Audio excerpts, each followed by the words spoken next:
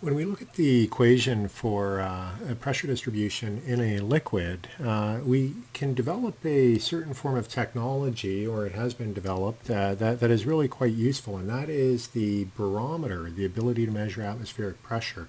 So if we recall back, the equation for hydrostatic pressure distribution in a liquid is as follows.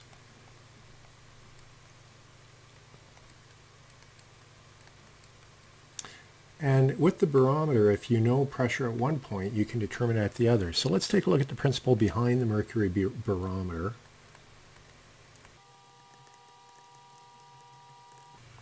So typically what we have is we'll have a container with mercury in it, and usually what they'll do, they'll put a glass tube in there and they'll invert it. So we'd have mercury like that.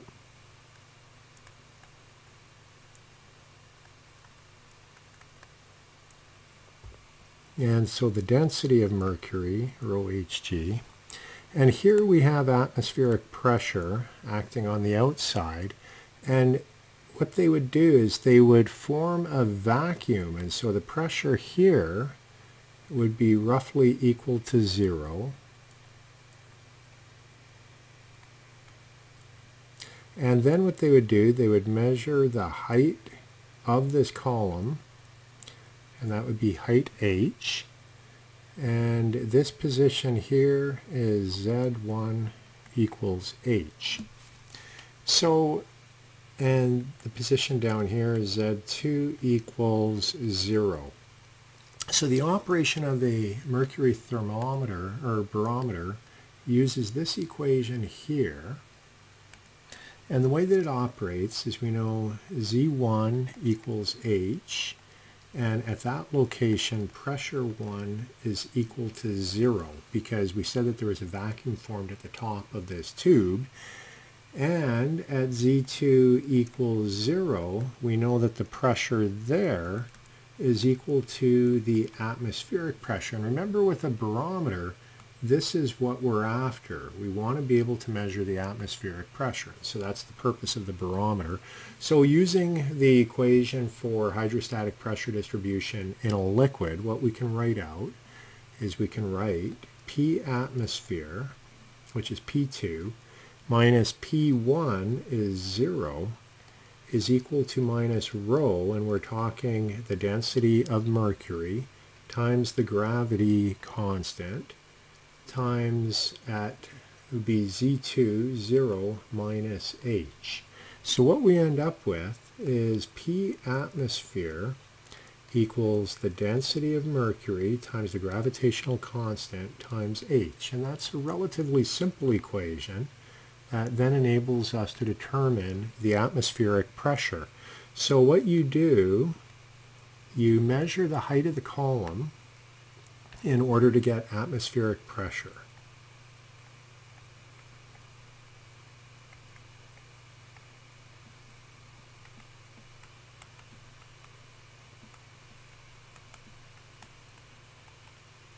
So that is the way that the mercury barometer operates.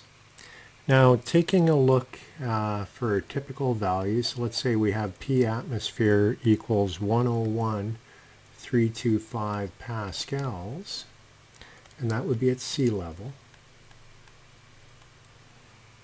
And knowing the density of mercury at room temperature, 13,580 kilograms per meter cubed, we can go to our equation, P atmosphere equals rho Hg/gh. We know P atmosphere, there we know the density, we know the gravitational constant, so that can enable us to determine how high that column should be. And when we do that, we get 760.58 millimeters of mercury for 1 atmosphere pressure.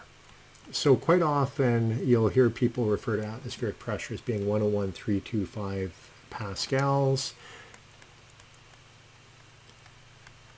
You'll also hear 14.7 psia, but you might also hear them refer to it as being 760 millimeters Hg, and that's where that is coming from. And we just saw it with the equation, and that would be the way that you could determine that. So what we're going to do now, the barometer is a very important scientific tool and instrument, and we use it quite often. What we're going to do, we're going to take a look at the current form of barometer, and then we'll look historically at the development of the barometer. So here we have a video clip of a barometer outside of a laboratory. It's actually in a wind tunnel.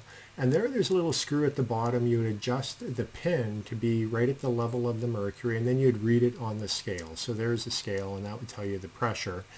That is the current form of barometer that we use. But now let's look at the historical development of the barometer.